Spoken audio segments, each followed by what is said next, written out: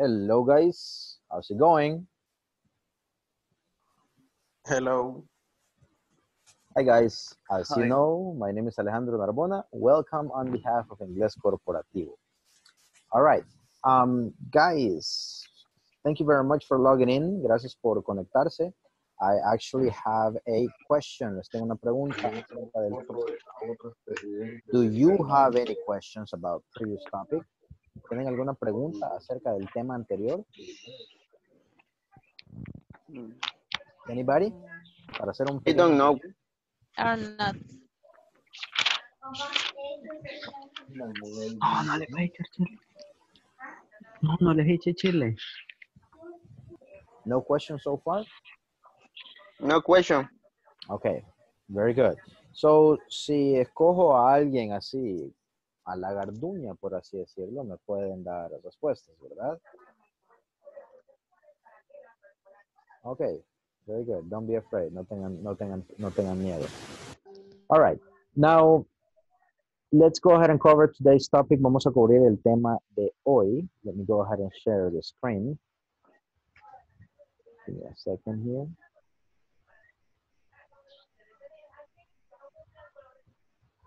There we are. So, con los negative statements, por lo que veo y me comentan, estamos todo bien. Let's go ahead and work with today's topic. There it is. So, go ahead and read it with me, please. As we know, lesson objective. Read it with me, please. Lesson objective. Lesson objective. Lection and negation. Objective. Todo el mundo a desempolvar la lengua, que los fonemas son diferentes en inglés. ¿Suena bien o suena mal? Say it with me, please. Lesson Lesson. objective. Objective. Acá. En la B tenemos que topar los labios. Objective.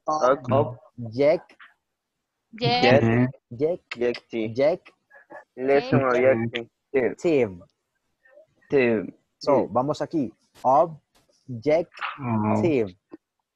La B acá. Tive. Con B, con la B es chica. La bidental. Objective.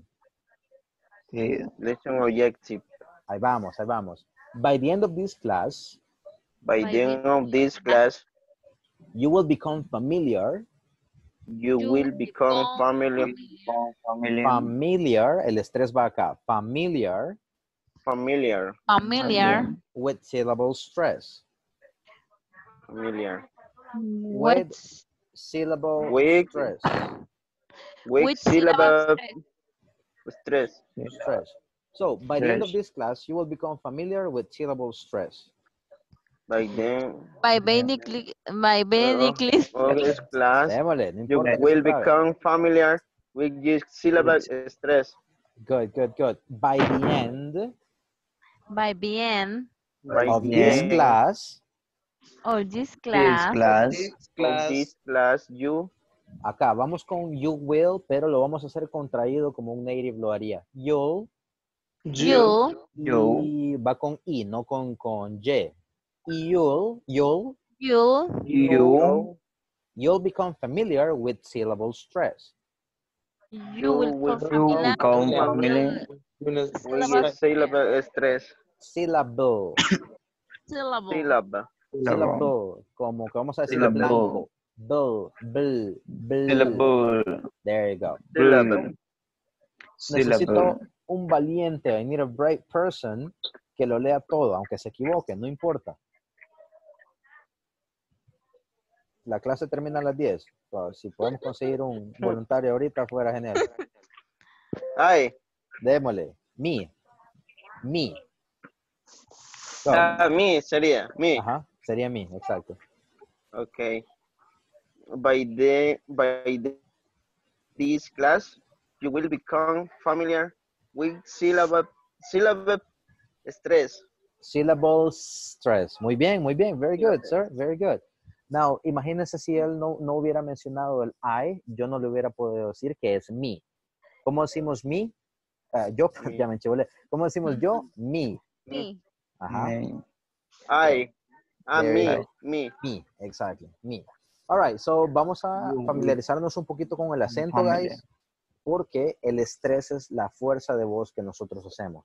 Como ustedes se pueden dar cuenta, no tenemos tildes en inglés, así que vamos a hacer syllable stress. All right? So, do me a favor, mute your microphones. Vamos a ponerle mute a los microphones and listen to and watch the video.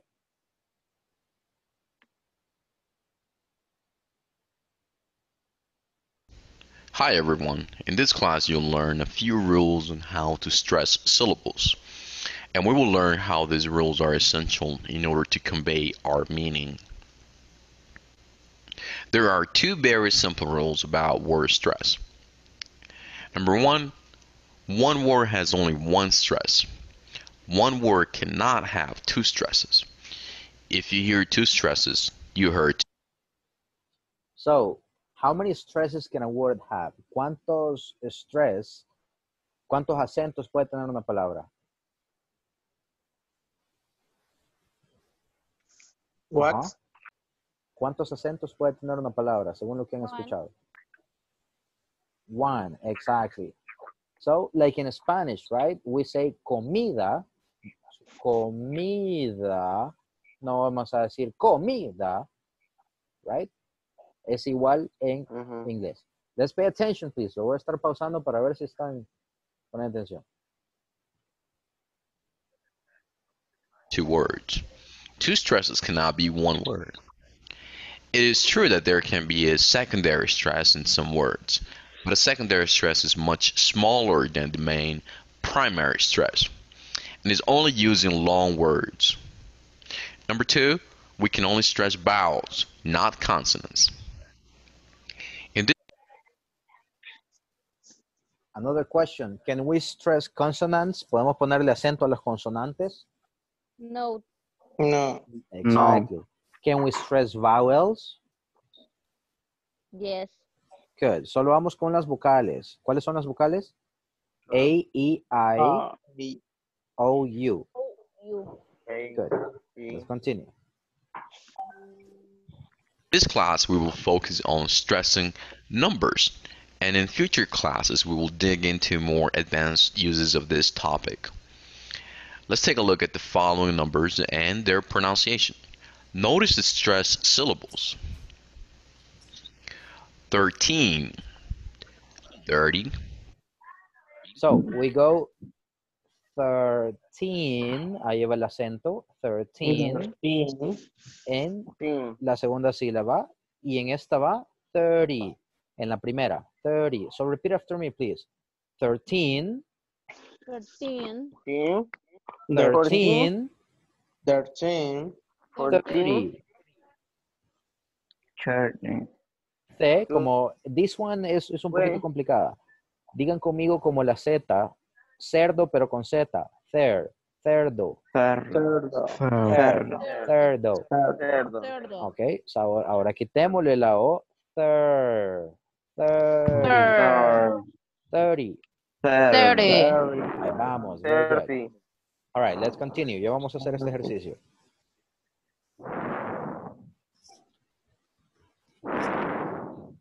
It's loading.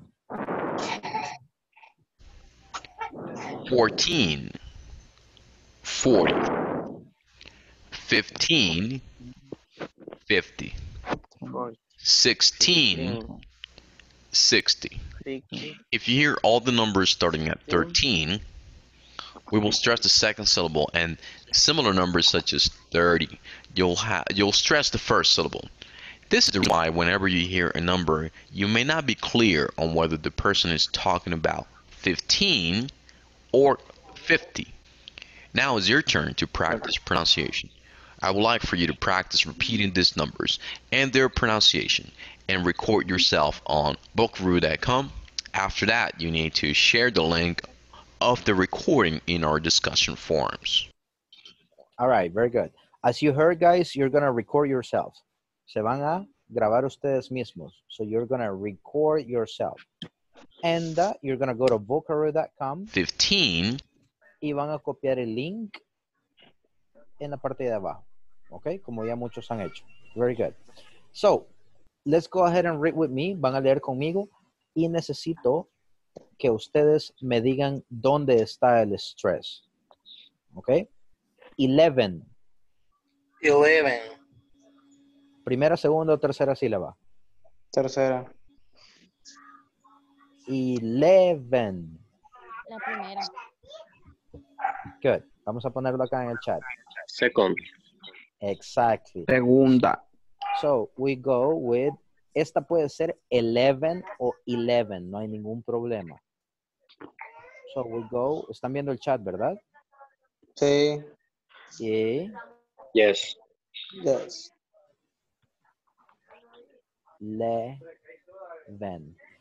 Now, tip de pronunciación, es importante que ustedes separen las sílabas. Por ejemplo, casa. ¿Cuántas sílabas? 2. Right? 2. Zapato. ¿Cuántas sílabas? 3. Como que 3. somos niños. La verdad es que no hay que sentirse mal porque así es que aprendemos. So, vamos. 11. Es en la segunda. 11. 11. 11. 11. 11. 12. 12. Wow. 12. 12. Si se fijan, la última ni 12. siquiera la pronunciamos, right? 12. 12. 12. Y terminamos con la V. 12. 12. Good. 12. Say it with me. 13. 13. 13. 13. All right, good. Para la TH pueden buscar tongue twisters, trabalenguas de TH. Hay dos. Tenemos la que vibra y la que no vibra. ¿Ok? Pero la pronunciación es como la Z. Volvemos al cerdo con Z, como somos españoletes. Cerdo. C. Cerdo. C. 13. 13. 13. ¿Ok? Again. 13. C. C. 13. 13. 13. Good. ¿Dónde va el stress? First or second syllable? Second. Second syllable. Correct. Second. Again. And the next one, I'm sorry. 14. 14. 14. 15. 15. Uh-huh. 16. 16. 17. 17. 18. 18. 19. 19. Good. Obviamente estoy exagerando un poco para que ustedes vean el stress, pero estos son los patrones que ustedes tienen que identificar. Teacher, es que yo me confundo en decir 50 y 15. ¿A quiénes les ha pasado? Pues a mí me pasaba. All right. So, si ven el patrón, tenemos third, cambia un poco, y fifth. Luego decimos prácticamente el nombre. 14, 14. 16, y el estrés lo llevamos al final. Esos son los patrones que tenemos que determinar. 7, 7. 17, 17. 8, 18, 18. 9, 19, 19. Ok. So, en los Estados Unidos no se celebran los 15 años como acá. Ok. No se puede decir quinceañera, sino que se dice sweet 16, como dulces 16. Entonces acuérdense. 16. Ajá, sweet 16. 16. Teen es adolescente. Ok, entonces acuérdense de eso. Now, let's go ahead and repeat the next one, please. 21. 21. ¿Dónde está el estrés? 21. 21. Vamos a cambiarlo. Díganme si está bien o no. 21. 21. El estrés en la primera no está bien. 21 no está bien. 21. Estrés en la segunda. 21. 21 21.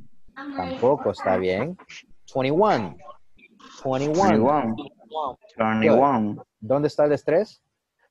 En la, En la última, en la exacto. penúltima. Ah, es que la E no se pronuncia. Cuando va al final una E y no va seguida de vocal, no se pronuncia, nos quedamos en la N. Pero muy buen punto ese. So, say it with me. 21. 21. 22. 21. 22. 22. Aquí vamos con el cerdo otra vez. 23.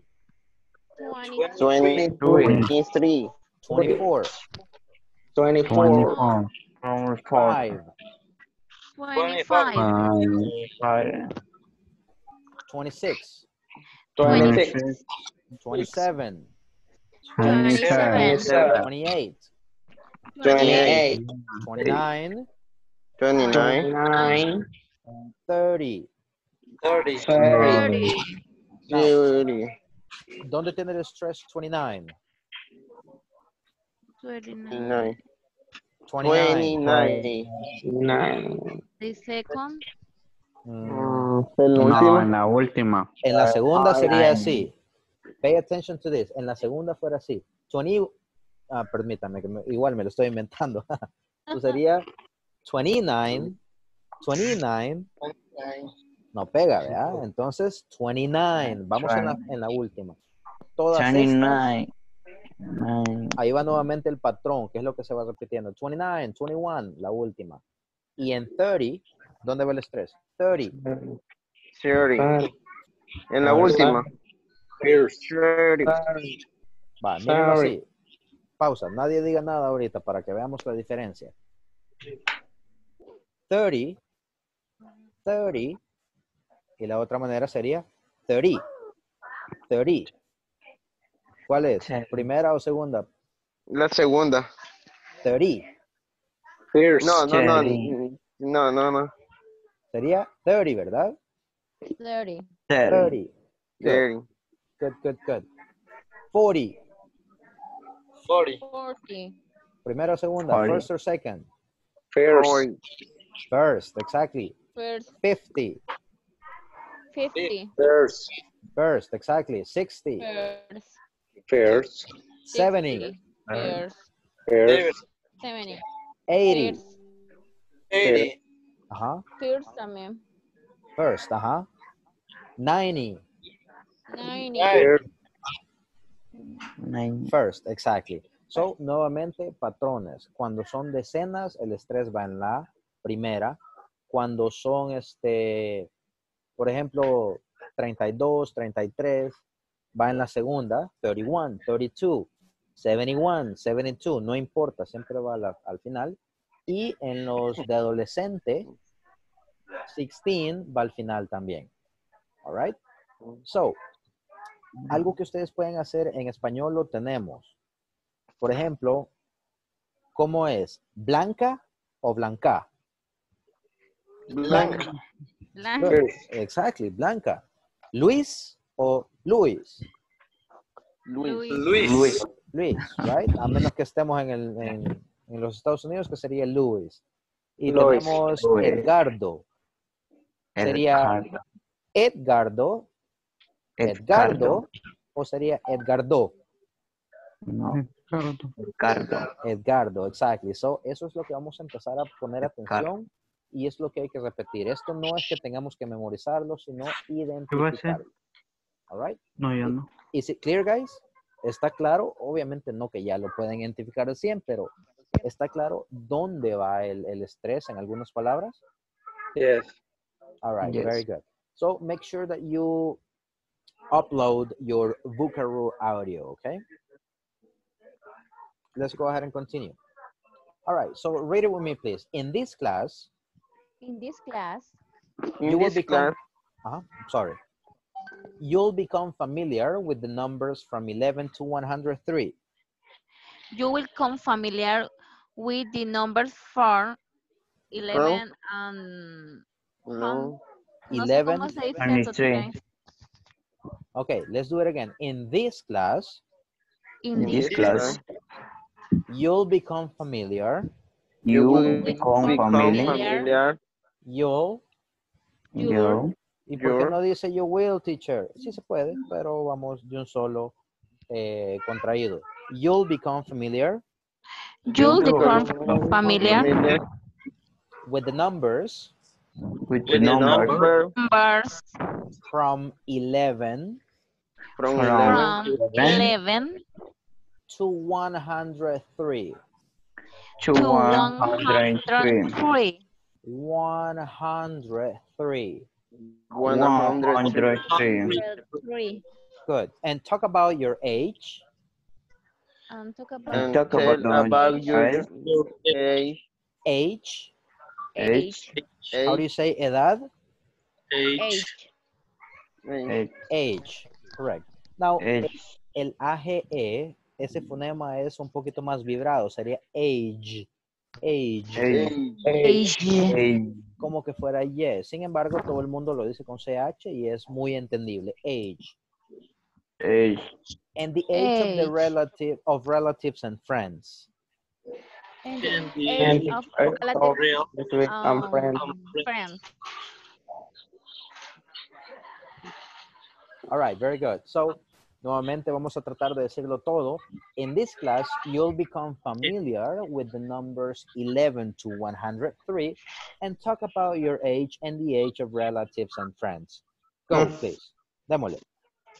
In this class, we become familiar with the number from 11 to 103 and the talk about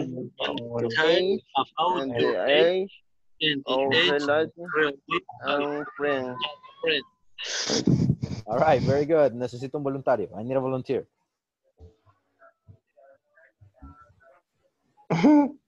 In this class, you will become family with the number from 11 and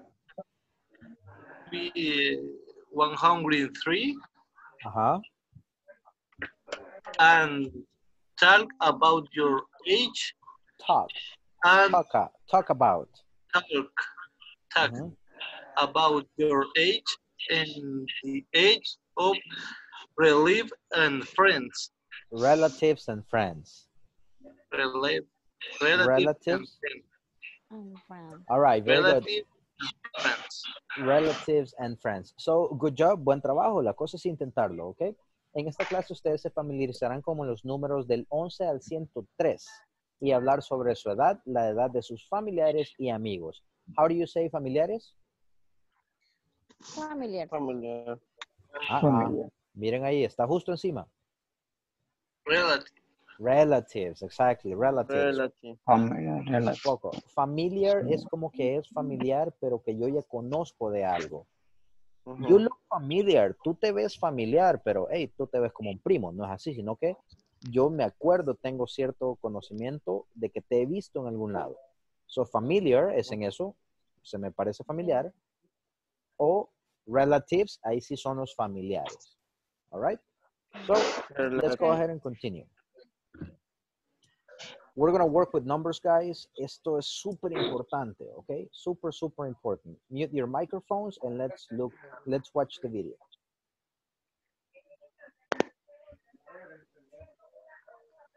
Hi everyone. In this class, you'll become familiar with the numbers from 11 to 103 and talk about your age and the age of relatives and friends. Let's start by listening to a quick conversation which illustrates how this topic is used. Who's that? He's my brother. Wow, he's cute. What's his name? James. We call him Jim. Oh, how old is he? He's 21 years old. What's he like? I bet he's nice. Yes, he is. And he's very smart, too. And who's that? My sister Tammy. She's only 12. Now let's practice expressing the numbers. Listen and repeat. 11, 12, 13. 12. All right, guys. Even though if you're muted, repeat. Aunque estén en mute, go ahead and repeat, okay? Obviamente, quedémonos en mute para que todos podamos escuchar, pero despeguemos la lengua, okay? Okay. 14, 15, 16, 17, 18, 19, 20, 21, 22, 23, 24, 25, 26, 27, 28, 29, 30, 40, 50, 60, 70, 80, 90, 100, 101, 102, 103. Now it's your turn to practice and record yourself on the website, bookru.com. After you record yourself, you will need to share the link on our discussion forums. All right, very good. So what we're going to do right now, guys, is that we're going to practice the numbers. Ahorita vamos a practicar los números, perdón, porque son súper importantes. All right? Now, give me a second. As we were talking, como estábamos mencionando anteriormente, los números no es que sean tan difíciles. All right? So, vamos a hacer un ejercicio acá. You gotta memorize the numbers pretty much from 0 to 19. Hay que memorizarlos prácticamente del 0 al 29. Give me just a second here.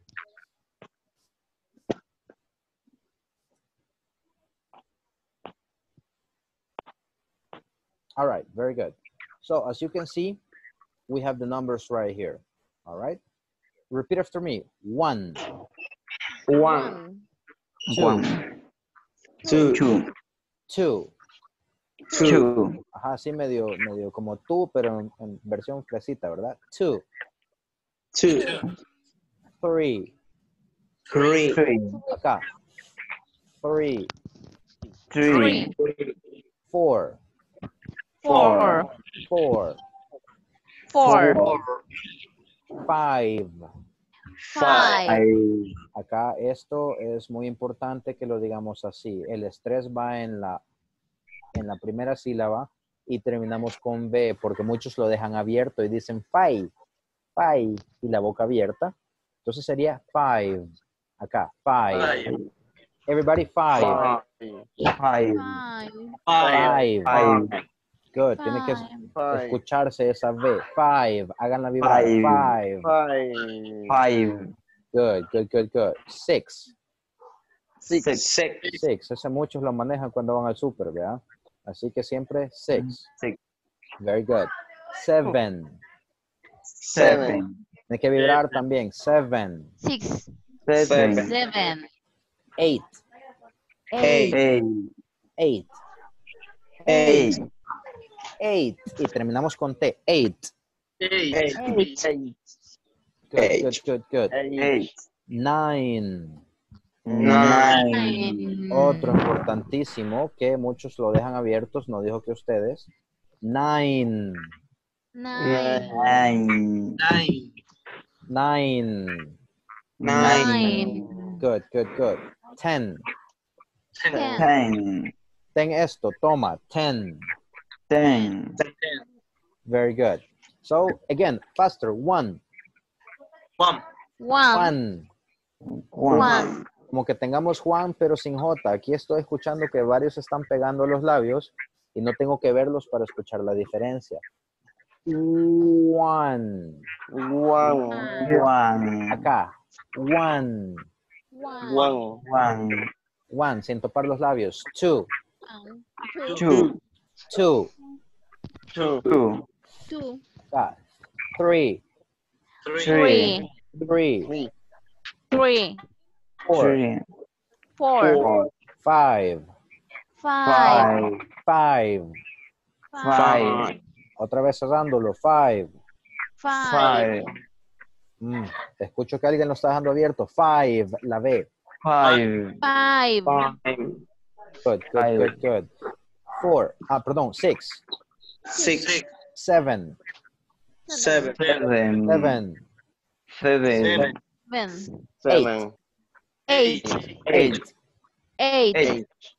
Literalmente, Eight. como que digan esto. 8, Eight.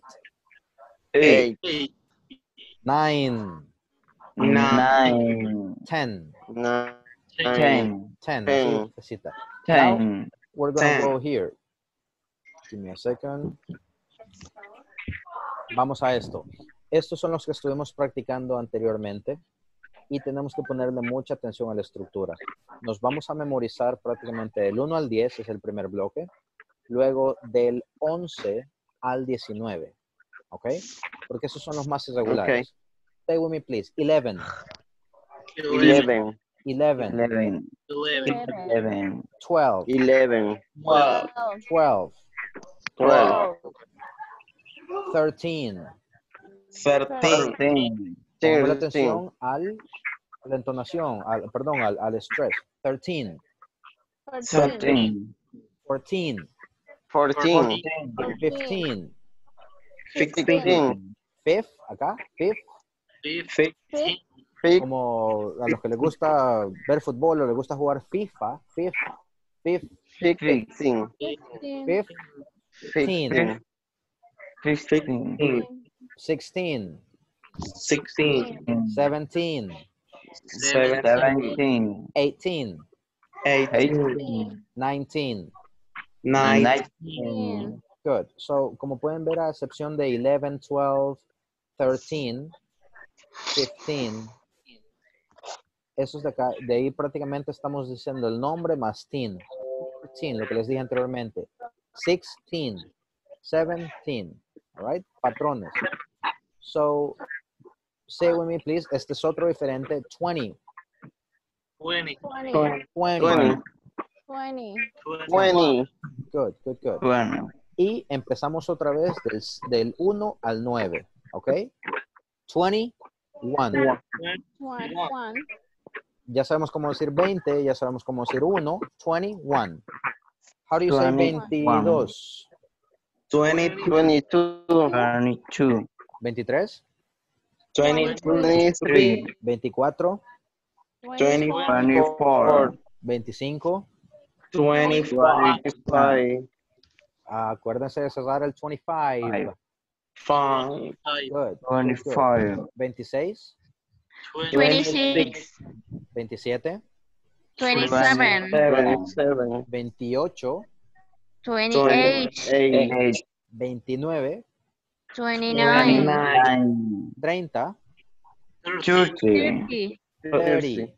30. 30. 30. ¿Cómo que van a decir cerillo, pero con Z? 30. 30. 30. Now, este es el otro bloque que ustedes tienen que memorizar. Serían las decenas. ¿Ok?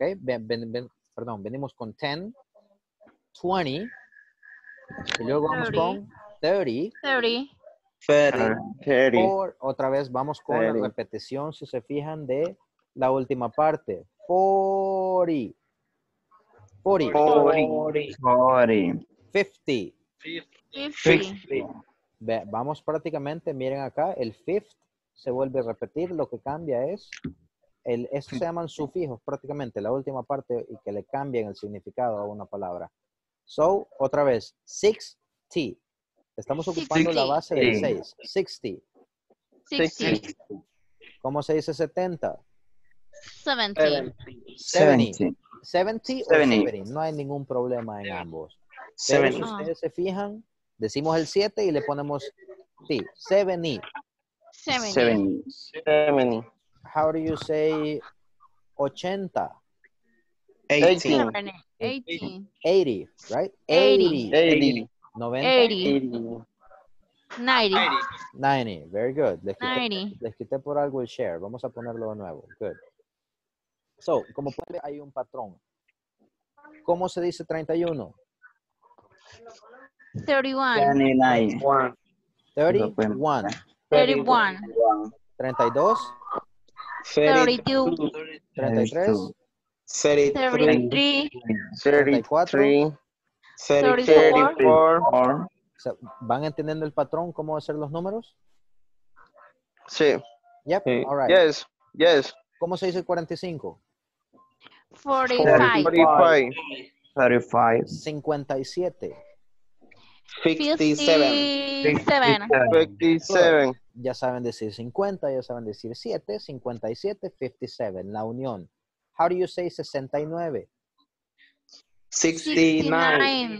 Ahí está, 69, 78. 78. 78. Good. 87. 77. 87. 97. 80. 87. 87. Good. 87. 92. 92. 92. Ajá, ahí 92. estamos. Vamos bien. So, ya nos aprendimos del 1 al 20, ya nos aprendimos las decenas, ahora vamos a aprendernos las centenas. So, prácticamente se dice 100. Say it with me. 100. 100. 100. 100. 100. 100. Dread. 100. Ajá, con la D al 100. final. Escuchen. Ja. Y tampoco es, hay que tener mucho cuidado en esto, porque me voy a acercar, no es ja, no es 100 ni 100. Es el sonido de la H, y la H tiene sonido y no tiene sonido. ¿Ok? Es como que ustedes están cansados y exhalan. 100. ¿Ok? 100. Démosle, que no 100. importa si comieron cebolla, no hay nadie a la par de ustedes. Como que van 100. cansados. 100. 100. 100. 100. Good. So, how do you say 100? 100. 100. 100. 200. 200. 200. 200. Good. Prácticamente solo necesitan los números del 1 al 9 más 100. ¿Cómo se dice 900? 900. 900. 900. Acuérdense que 90 es 90. 900. Good. 900. 600. ¿Cómo? 600. 600. 600. Ahí estamos. 500. 500. 500. Good. Estamos bien ahí. Now, how do you say 102? 200. 200. 102. 102. Good. Good. Como pueden ver acá, el and es opcional. Entonces, volvemos a caer en el patrón de repetir. Primero decimos las centenas, luego las decenas, luego las unidades. Entonces decimos 101. ¿Cómo se dice 105? 105. 111. 111. 111. Very good. 199. 99. Exactly. 199. So, prácticamente, guys, vamos a ir de izquierda a derecha. ¿Ok? Si lo ponemos acá, 100. Primero vamos con las centenas. Con las centenas. 90. Las decenas. 9. 199. How do you say 581? ¿Cuántas centenas hay? 500. Ajá. 500. 80. Sería 80. Ajá. 80. 1. 1. 1. So say with me, 581. 581. Ajá, ahí estamos, 581. So aquí vamos repitiendo. How do you say 777? Vamos con los 100 primero. 700. 100. La D al final, quiero escuchar la D al final. 100. 700. Permiso. 7. 70. 77.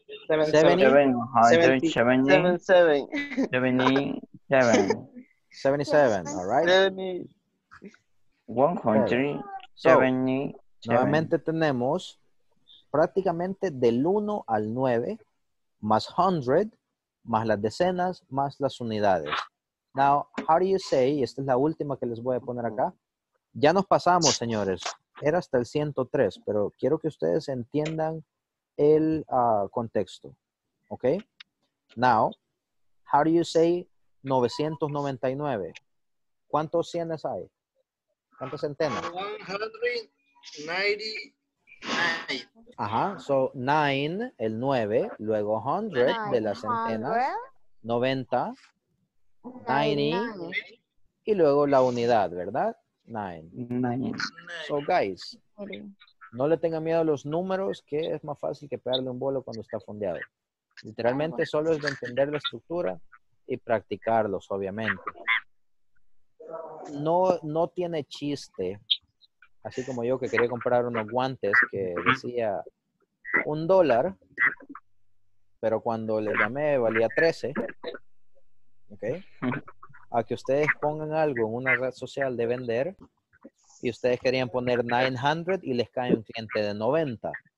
Si ustedes fueron los que escribieron mal el número, obviamente el cliente se va a molestar y hasta su bendición les puede caer. Entonces, obviamente los números son súper importantes. All right? Very good. So, now this is what we're going to do. Por los próximos 15 minutos, vamos a practicar, como lo dice el objetivo de la clase, preguntando las edades. How old, no es que tan viejo, How old are you? How old are you? How old are you? Y vamos a How old are contestar, you? I'm, I'm y el número. Okay. I'm 24. Tenemos dos maneras de decirlo, guys.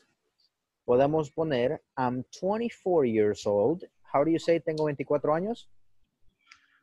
Are you? I'm 24. I am. 24. Good. I am.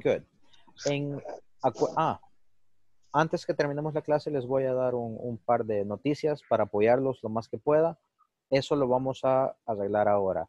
Para decir la edad ocupamos siempre el verbo to be y el tener no vamos a decir I have porque tener es de posesión. I have a cell phone. Okay? I have earphones, posesión. Que en español suena así, pero es diferente. I am, porque nosotros somos nuestra edad. No la tenemos. No sacamos del bolsillo nuestra edad. So, lo somos. Es parte de nosotros. So, podemos decir I'm, siempre contraído, para que suene más natural.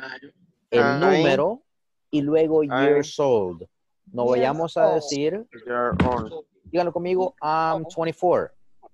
I'm 24. Aquí está. I'm 24. I'm, con la M, I'm 24. 24. I'm 19. I'm 19. I'm 50. I'm 50. Good. Si se pueden ver, podemos decir I am, he is, she is, y el número, porque estamos contestando la pregunta. O la otra manera de decirlo, the other way of saying it is, I am 24 years old. Years old. Lo vamos a linkear. Years old. Years old. I'm 24 years old. Acá. Es como que extendamos porque no es la I. No vamos a decir year. Year, esto está mal. Es como que extendamos la I. Years. Y lo vamos a conectar. Lo vamos a linkear. Years old. Years old. Good. Years old. Years old. So, tengo 24 años. La traducción literal sería I am 24 years. Años. Hasta I am ahí. 24 years. Exactly. Y eso es lo que la mayoría de gente hace. Pero, señores, no podemos separar el years old. El years old es como Esponja Patricio, Ren y Stimpy, etcétera. No se separan. Years old. I'm 24 years old. I'm 72 years old. I'm 19 years old. Así que decimos I am el número, years old o simplemente I am y el número. ¿Estamos claros en eso? I am 24. Okay. Eso lo puede escribir, quizás. ¿El qué? Years old. Aquí está. Teacher, teacher, ¿cómo puedo preguntar la edad? ¿No ven el documento de Word? No. Okay. Give me a second. How old are you? Give me a second. Here it is. ¿Hoy sí? ¿Documento de Word? Hoy sí, hoy sí. All right, very good. Perdón, a veces pienso que estoy compartiendo algo y no lo estoy. Okay, good. So, aquí vamos a decir, I'm 24 years old. I'm 99 years old. O simplemente I'm y el número. So, van a preguntar esto.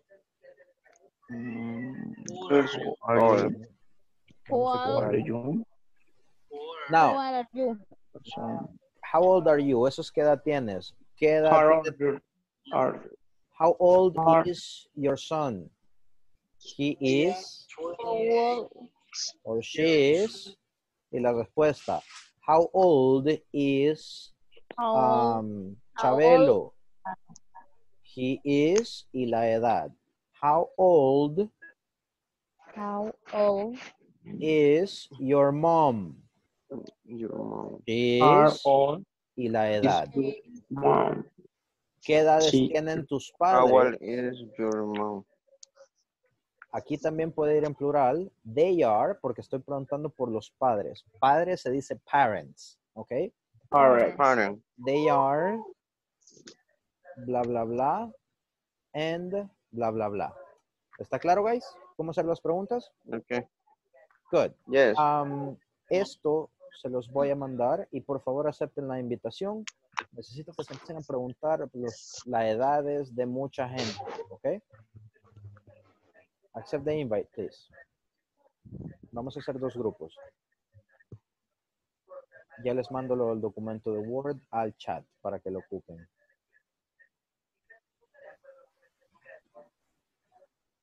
All right, there you go. Accept the invite, please.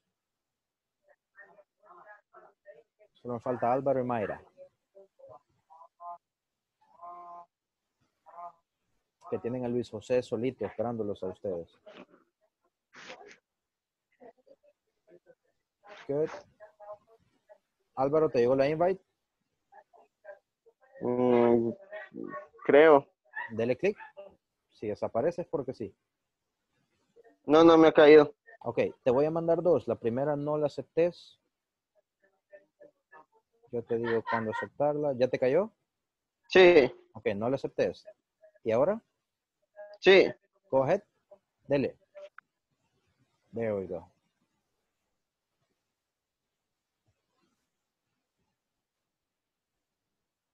Good, good, good, good, good, good. All right, I'm here, guys. Start asking questions. Papi. How old are you? How old are you? How old are you, Mayra? Hello, Álvaro. I am 31. Good job, good job. Ahí vamos. Very good, very good. My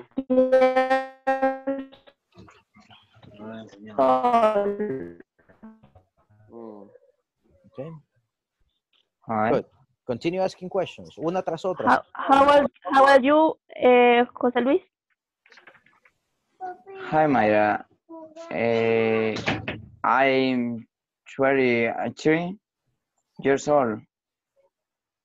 23, 23. Yes. Okay, good. 23. 23. 23. Continúen, pregúntenme tipo Pablo Escobar, de su tío, su abuela, su tía. Démosle. Voy a revisar el otro grupo. Okay.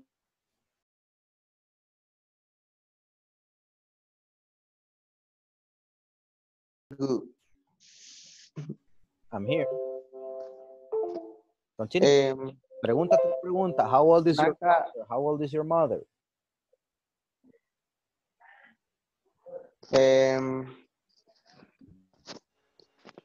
Well, how old is your son?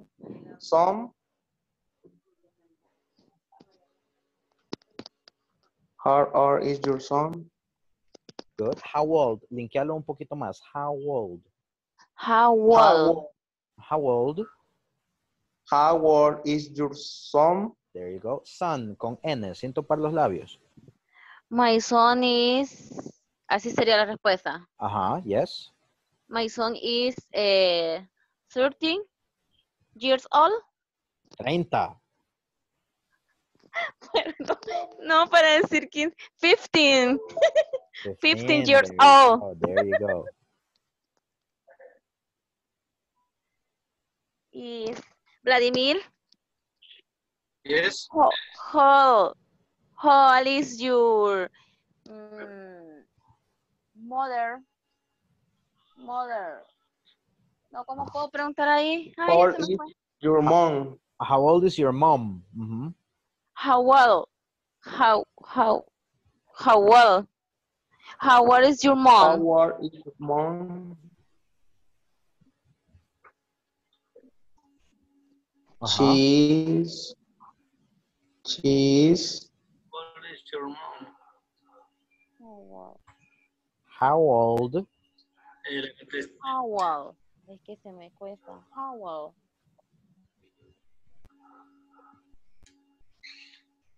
How old is your mom? She is, no, sería de una vez, 25 years old. Your mom. Tu mamá tiene 25. No, sería 40. 45. Estaba pensando algo. Ajá, 45. There you go. Blanca, how old are your fathers? How old are your parents? How old are your fathers? Parents. Parents. What are your parents? My mother is. They are. My mother is five. No, Fifth. ¿cómo se dice? Aquí sí cambia un poquito. Fifth. Fifth two. And my father is Ajá. 61 years old. Good, good, good. Muy bien. El 52 nada más. 52. 52. Good job, good job. How old are you? Okay, very good. Continue, guys. Quiero escuchar los más ejemplos. Yay.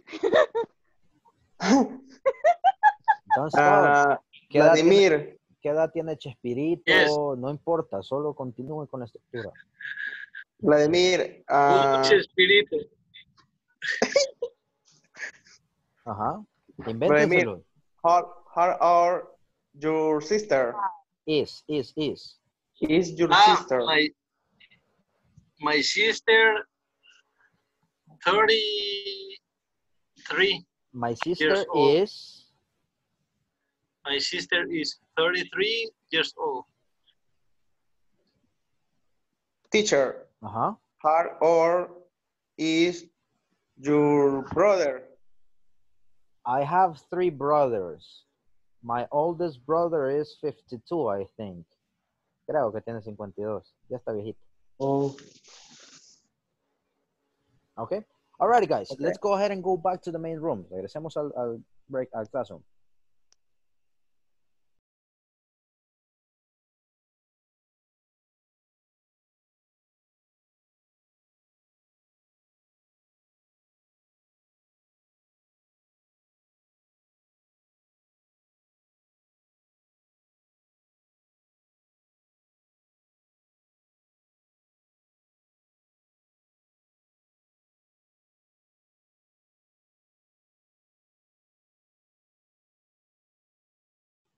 All right.